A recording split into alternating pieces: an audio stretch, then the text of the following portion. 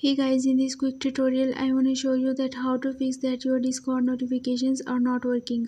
I will show you the three methods to solve this error. I hope one of them will work for you, and let me know in the comments which method is workful for you. So our first method is that you have to just open your Discord app and log into your account and click on the notification at the bottom of this page.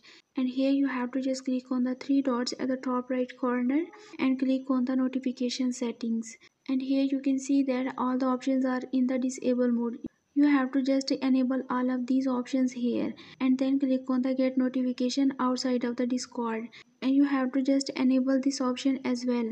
Doing so your problem will be fixed. If not, then you have to just move to the next step. You have to just tap and hold on your Discord app and then click on the application info or the application details, and then click on the storage and cache and then click on the clear cache. Doing so your problem will be fixed. Moving to our third and the last solution, you have to just tap and hold on your app and then click to uninstall it. After uninstalling, you have to just reinstall it. Doing so, the corrupted file that is causing this error will be removed successfully and your problem will be fixed. I hope this video will be very helpful for you. For more information, you can visit my website whose link I have shared in this video's description. Give this video a big thumbs up and also subscribe my channel. Let me guide. Thanks for watching.